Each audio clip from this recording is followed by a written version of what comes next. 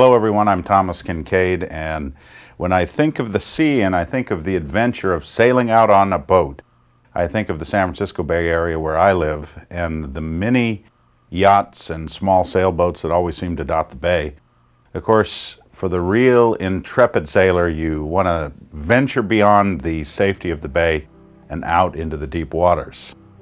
That sense of adventure is perhaps the inspiration behind my painting New Horizons, which really celebrate a sense of seeking new discoveries, seeking new adventures, perhaps getting out of your comfort zone. My dad actually enjoyed taking his boys sailing. We did a little bit of sailing growing up. I remember the sense of quietude as I sat for the first time in a sailboat with no sight of land on either side. New Horizons really celebrates that sense of stepping out where others may not dare to go. If you look at the sailboat that's the centerpiece of the composition, you notice that the sailboat is sailing out boldly into the distance, while others may be returning home to the safety of the port. I did a lot of research on sailing boats from history and included many classic sailboat designs in this painting. Imagine how exhilarating it would be to sail out in those early days and not really know what lie over the horizon.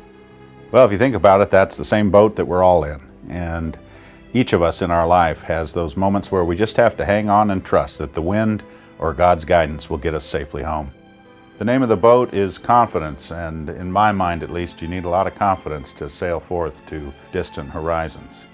You don't always know what's over the crest of the horizon. Perhaps there's a new land to be discovered.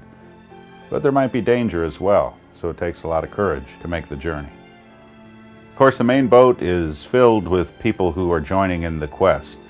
Perhaps they're sailing off to an unknown horizon, maybe even to discover new waters. If you look carefully in the boat, you see a lot of details. The sailors are busy at work. As the boat sails out, we see swarms of seagulls that are surrounding the boat. The clouds are beginning to herald hope on the horizon. Perhaps the light is breaking through just in time to remind the captain that the venture is worth taking. We see the colors of sunset beginning to break upon the landscape. The light begins to glow at the edges of the hillsides in the distance. And the tops of the sailboat catch those rays of sun, as do the swirling waves with their foam that dances in the wind. I especially like the foam on the water. My daughter took a look at this painting and thought all that foam reminded her of a big bowl of whipped cream. You know, there's something about foamy water that just suggests peacefulness. Somehow the constant motion of the waves suggests to me that God is still in His heaven looking down on this world, that it will never stop changing, and that life ultimately will be good. I like the sense of rays that drop out of the sky as though it's God's hand of blessing showing the way to the distant horizon. Of course, in the lower right-hand corner we see a bobbing bottle, perhaps with a note inside.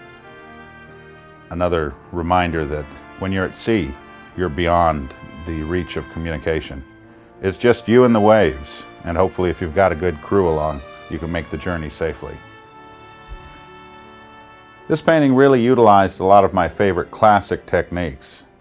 I tried to create the painting around the idea of a single-masted sloop and that history of that boat that perhaps is tied to the great tradition of Dutch seascape painting. With that in mind, I used a lot of very luminous tones in the distance. The water actually seems to get brighter and more luminous as we get out towards the horizon. Light played a very important part in this painting, as it does in all my works. I think you'll notice a special sense of light pouring from the clouds. It seems to give a real luminous quality to everything it touches. As you dim the light on the painting, take special note of that wonderful translucent color that seems to glow from within on the sailboat of the main sailing vessel. As the lights dim, you really get a sense that the colors are growing warmer, more luminous. It's as though sunset is coming. The edge lighting on the clouds intensifies, the light on the distant hills becomes more radiant, and the reflection in the water seems to glow all the more. But to me, the star of the show is the light on those sails, especially the sails on the main ship. Watch how the light gets very luminous and almost as though the sail becomes transparent as the light seems to radiate from within. I'm especially fond of detail work. I really like getting in there with my magnifying glass and touching up each individual area of the painting. I put 17 hidden ends in this painting.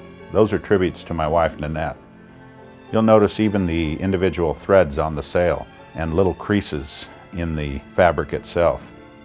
Lights are glowing from every boat.